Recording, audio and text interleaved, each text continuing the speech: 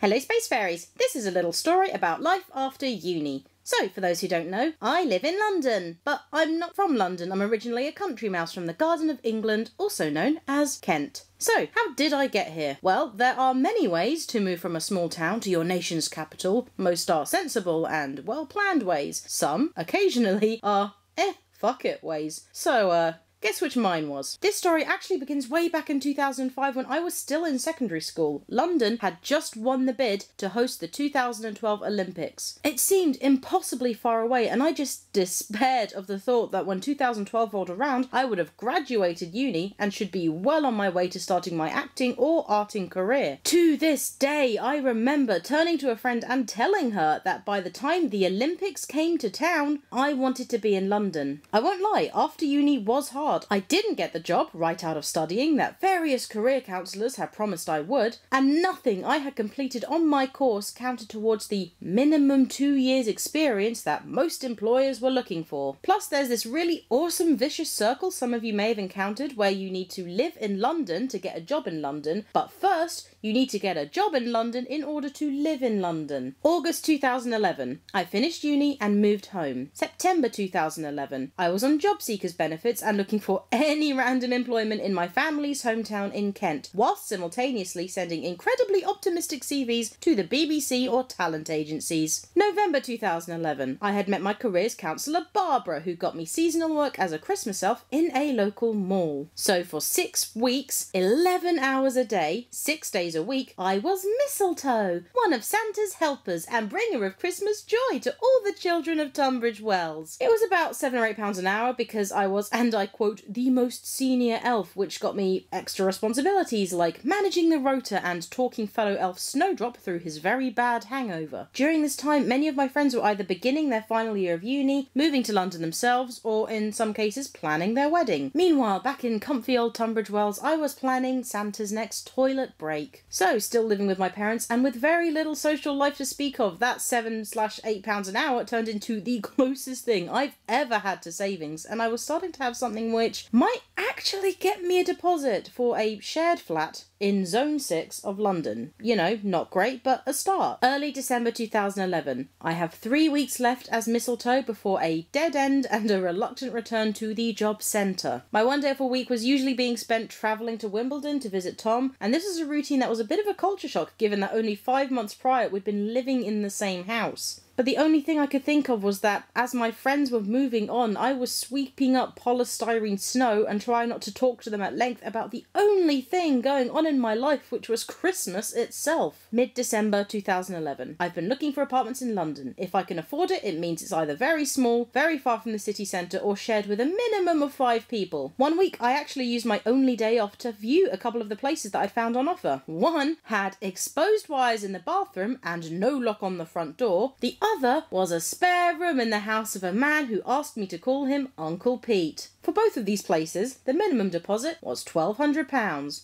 2 nights later, an old friend from secondary school calls me. She lives in London, but one of her flatmates is moving out. Now, I'd visited this flat once before, and I just remembered that it had black mould in the bathroom, damp in the kitchen, a leak in the living room, and the building block was slightly sinking on the west side. But it was also 10 minutes from central London. I now have less than 3 weeks left in my job. I have no plans, no new job afterwards, no transferable skills, and very soon no income. And that's where I said, fuck it. Christmas Eve 2011. It's my last day as Mistletoe, and I transfer every single penny I've earned over the past 6 weeks into my new landlord's bank account. Financially, I'm back to square one, but in every other respect, at least I'm on a different board. Boxing Day 2011. We've celebrated Christmas and I do not miss a beat.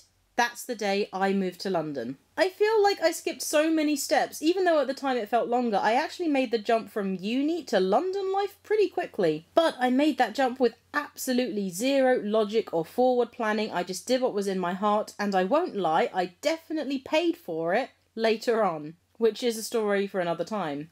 But summer 2012, 7 years after the bid, I sat in my flat in London as the Olympics came to town.